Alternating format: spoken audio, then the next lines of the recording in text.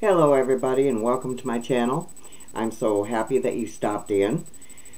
Subscribe, hit the like button if you wish, and if not, just come to visit. That's fine with me. And I want to again repeat myself to my subscribers.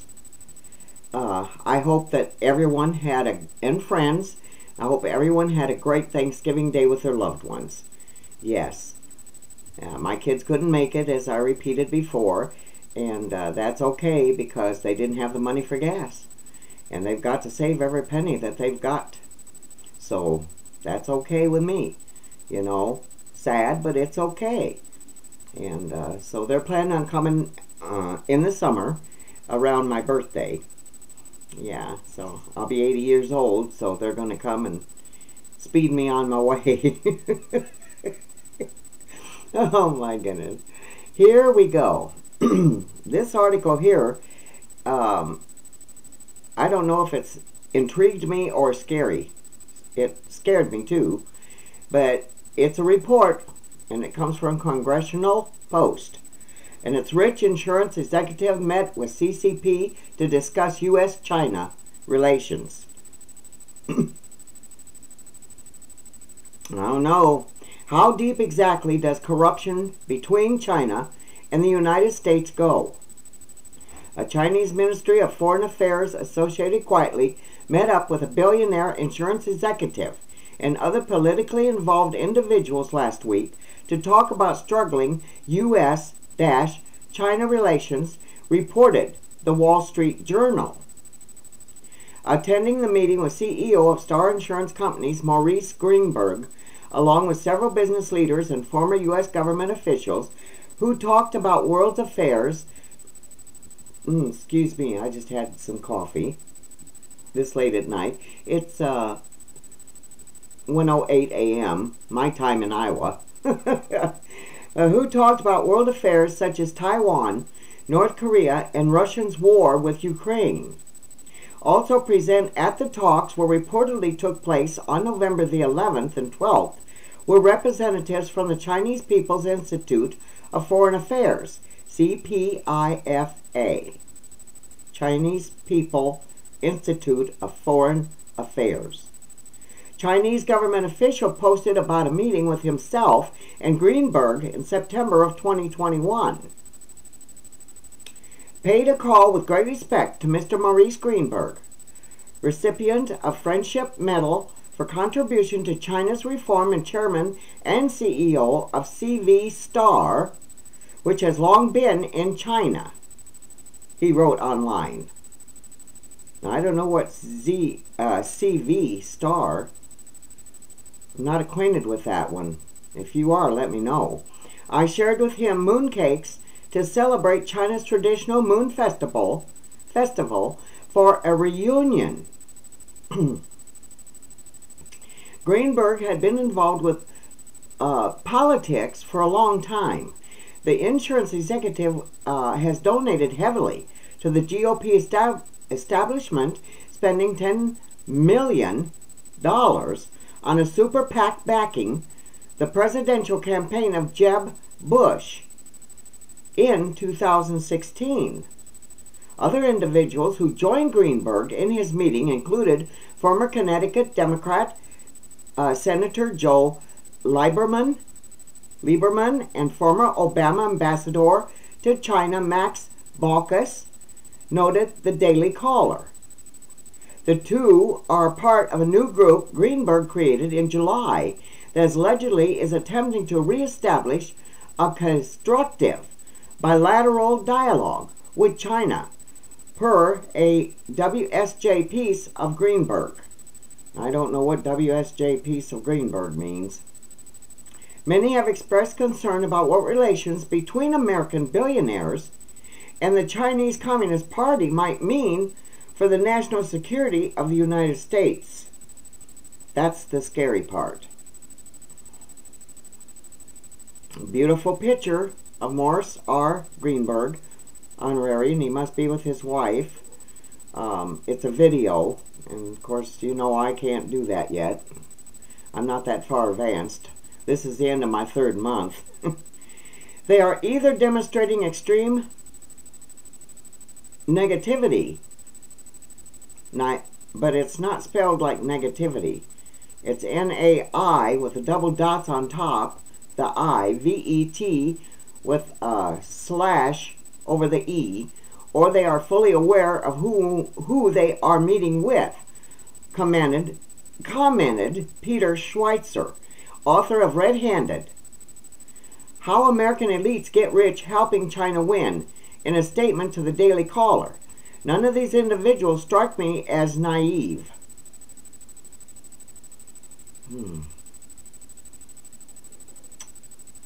That's kind of funny, isn't it? Kind of weird to me. Seems like the millionaires and the billionaires and the trillionaires are all coming on top of us, just pounding us right down through the earth. I don't know. And Carrie Lake confirms she's still exploring post-election options. Well, bless her heart. Although the results of last week's midterm election determined that Arizona Republican gubernatorial candidate Carrie Lake came up short in her bid against Democratic Secretary of State Katie Hobbs, she announced this week that she has no intention of giving up just yet. With a number of votes still uncounted and a narrow divide between the two candidates, it is possible that there will be an automatic recount. Arizona law calls for a recount whenever the difference between candidates is smaller than 0.05%.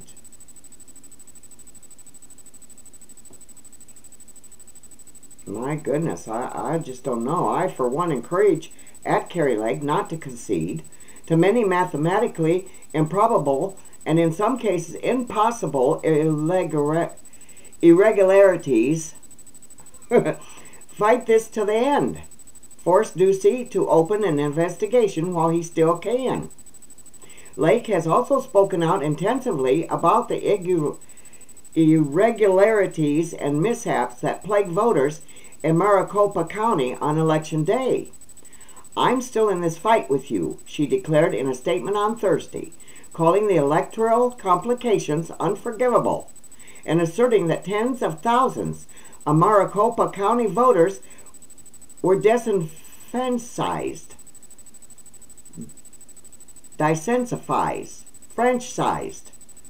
Oh, here comes them words again, people.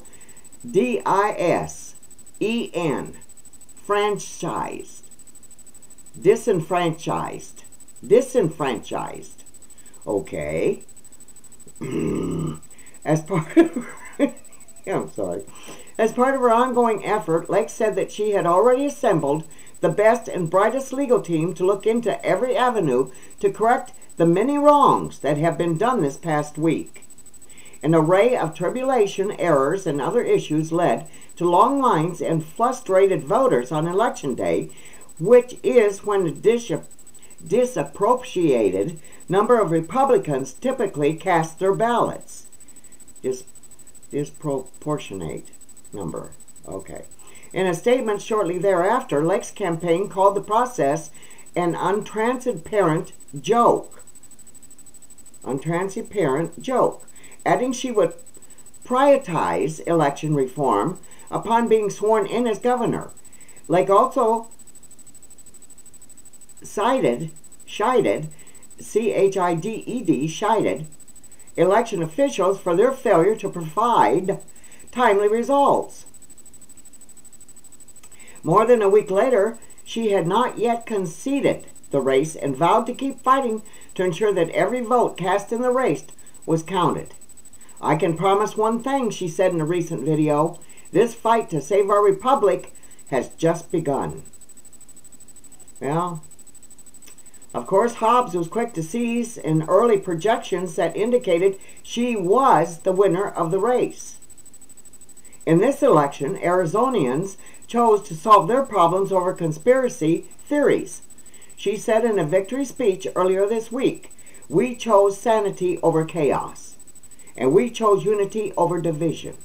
We chose a better Arizona, and we chose democracy." I like those words. Yes, I do. Last month, Lake refused to primitively affirm that she would accept the state's result of the election, explaining, "I'm going to win the election and I'm going to accept the result."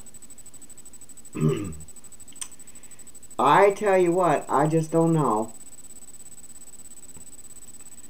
And this here, I don't know. Millions of Americans facing rolling blackouts. Now this is scary. Let's see what this one has to say.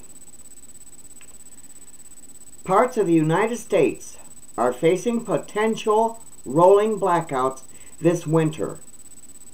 And the Biden administration is responsible, according to Neil Chatterjee, the chairman of the Federal Energy Regulatory Commission under former President Donald Trump. During an appearance on Newsmax, Wake Up America on Sunday, Chatterjee said that shortages will occur because the Biden administration wants to skip the transition part of the energy transition to non-fossil fuels.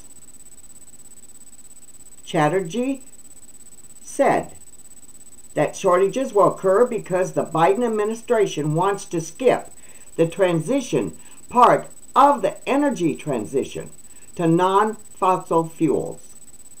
We need more infrastructure in the United States, he said. We need permitting reform. We need to make it easier to build energy infrastructure in this country. Excuse me. Chatterjee went on to say that the U.S. is going through an incredible energy transition, but without actually taking steps to ensure that the process is happening, the shortages will become really dangerous when the power goes out, when it freezing cold outside. Boy, I should say so. How are we going to stay warm? He then argued that part of the problem is that the government doesn't create anything, but it can, and does, block things, which is what's happening right now. He's right. He is so right. Chatterjee said, adding, "My former colleagues at the Federal Energy Regulatory Commission are making it harder to build natural gas pipelines in this country. Thank you, Biden." Excuse me again. Chatterjee also asserted that the Biden administration making it more difficult to build facilities to export liquefied natural gas, which would assist Ukraine and other U.S. allies. Why is Biden doing this? If somebody can come up with a great idea, an explanation why Biden is doing this, please leave me a comment. Chatterjee also asserted that Biden administration is making it more difficult to build facilities to export liquefied natural gas, which would assist Ukraine and other U.S. allies. He sent a bunch of billions over to Ukraine. He sent our weaponry, our tanks over there. Now, is this telling me he don't want them to stay warm in the winter? Oh, trying to understand this stuff, trying to understand that man's brain, could drive you to lose your brain. Am I right? We need to make it easier to build things, he said. You can initiatives new technology for sure. Congress just did that $369 billion in tax incentives for the clean energy transition. But we still have to build stuff. See, and if we don't build transmission lines in this country to get that clean energy into the grid, $9 billion might as well just been flushed down the toilet. While the Biden administration is busy insensitizing technology that is not yet viable, they are also attacking domestic oil production and at the same time begging foreign countries to help fix the problem that President Joe Biden created. Lordy, lordy, lordy. Instead of unleashing American energy, the Biden administration has done everything in its power to push far left and radical green energy policies such as the Green New Deal. As a result of their poor decisions, Americans are paying 45% more for heating oil and 25% more for natural gas. The Biden administration is going after American oil companies and demonizing them, while simultaneously trying to make nice with the Saudis and begging them to increase production because they're trying to satisfy their environmental base, Chatterjee said.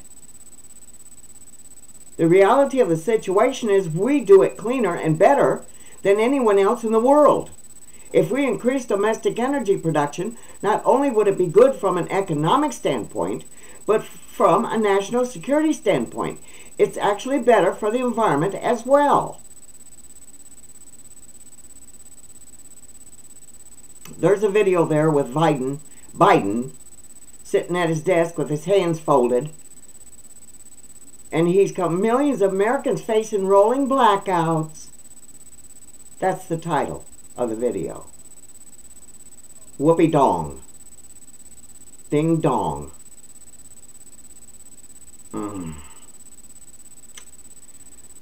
I'll be back. Gives you something to think about, don't it? Even though you may not want to. I'll be back.